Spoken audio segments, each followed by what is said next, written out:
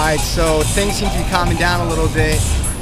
For about 45 minutes there, it was getting really tense.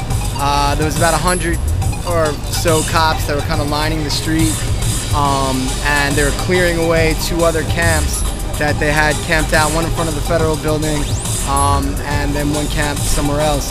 And the cops moved those tents, and it seems like the question is it just a waiting game right now? Are the cops waiting for people to kind of get tired and then they're going to come in like they did in Oakland? Or are they backing off for tonight? Because it's a very different political economic situation in